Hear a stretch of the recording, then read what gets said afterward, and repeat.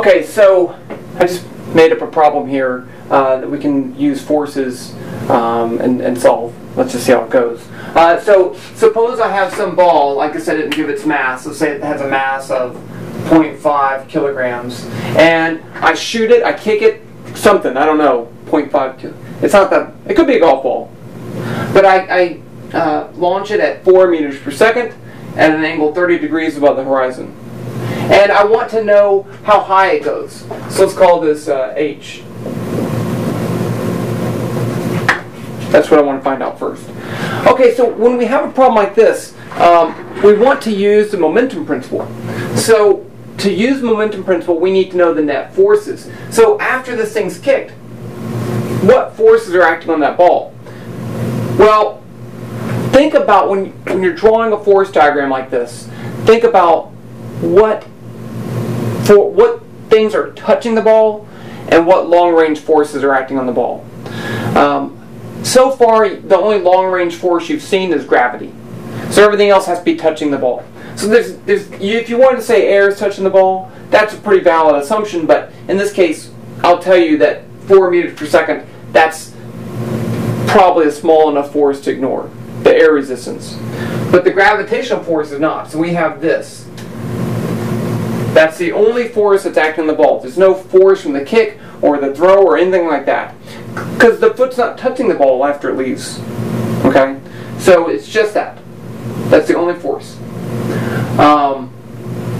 Okay. The whole time it's going up and back down. It's just this constant force. Because the Earth doesn't change. Okay, so what can we say up at the top, at the highest point? If it's going up, it's slowing down and just goes up, right? Because the force is pulling down.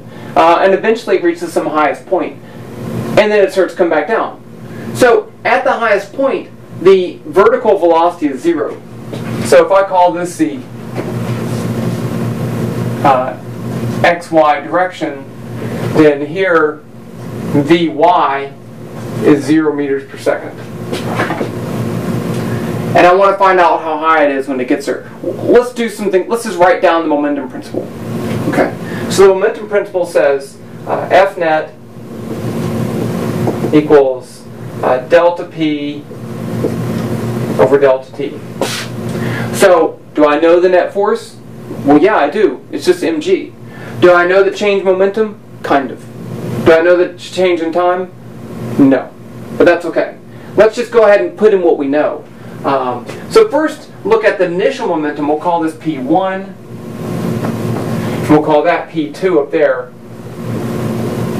So if I want to write P1, it's going to be 0.5 kilograms times initial velocity.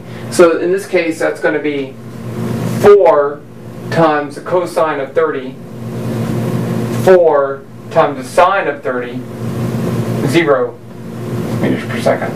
So if I look at this, if you have some vector like that, here's the x component of velocity, and that's 30 degrees. That's 4. The hypotenuse is 4 meters per second. So the adjacent side, which is the x component, is going to be the hypotenuse times the cosine of 30, and the y component is going to be the hypotenuse times the sine of 30. That's how I get that. Okay, what about the momentum at the top, P2? Well, it's still the same mass, 0.5 kilograms. What about the velocity? Well, I know that the force is only in the y direction. So if this is only going to be equal to, let me go ahead and write down that force, F net. 0, negative mg, 0, or g, and when I write g as a scalar, I'm saying it's 9.8. Okay. So since the x and the z components of forces are 0, the x and z components of the change momentum have to be 0. So that means that the x component doesn't change. 4 times cosine 30. And then I already said I know what the y component was. It was 0. So now I know P1 and P2. So now I can actually solve for delta t. Let me just look at the y component of this vector equation. That says negative mg equals p2 minus p1 in the y direction. So it's going to be 0 minus 4 sine 30. I'm going to leave it off the units. Delta t. So now I can solve for delta t. Delta t is going to be 4 sine 30 degrees over mg. Let's just check to make sure it has the right units. This is in meters per second, and this is in newtons per kilogram. So I get meters per second over newtons. But a newton is a kilogram meter per second. And then where the kilograms go? Newtons is a kilogram meter per second squared. That's in newtons.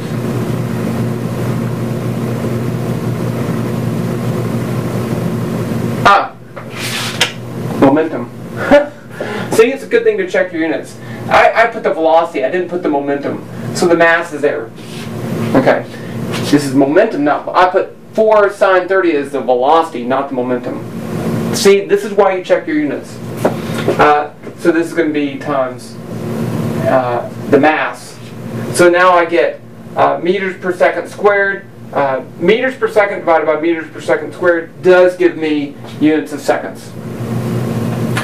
So the mass cancels, so it's just going to be 4 sine 30 over 9.8 seconds. And I'm going to leave it like that. I know you want to put it in your calculator, and you can do that. Okay, now you should say, but wait, that's not what we wanted. We wanted how high it goes. So let's look at the y direction again. Just the y direction, because that's all we care about. And let's say this is y equals 0. y1 equals 0 meters, and y2 equals h. So in the y direction, I can use this, Vy average. This is just the y direction, so I'm not writing it as a vector. It's going to be the change in Ry, the y position, over the change in time. Well, I have the change in time. Okay, so I can put that in there. And I want to find the change in r, so I just need this V average. Well, since the velocity is changing linearly with time, that means constant acceleration, which is when you have constant forces, then V average, Vy average, is going to be Vy2 plus Vy1 over 2. You just average the velocities. So we already said at the highest point the velocity is 0. So this is 0 plus 4 sine 30 over 2. So now I can use this to solve. I can write this as final is going to be h minus initial y position is 0 over delta t. So now I get h equals V average, which is just going to be 4 sine 30 over 2 times delta t. But delta t is 4 sine 30 over 9.8. And there's my height. Okay. So let's just check the units. You always want to do that. This 2 is just a 2 from an average, so it has no units. So this is in meters per second. We already said that's in seconds. So I get meters per second times seconds does give me meters. Okay, let me just put this in the calculator just so you can get a value, because otherwise people say you never put in numbers. Let me choose my calculator right here on my computer.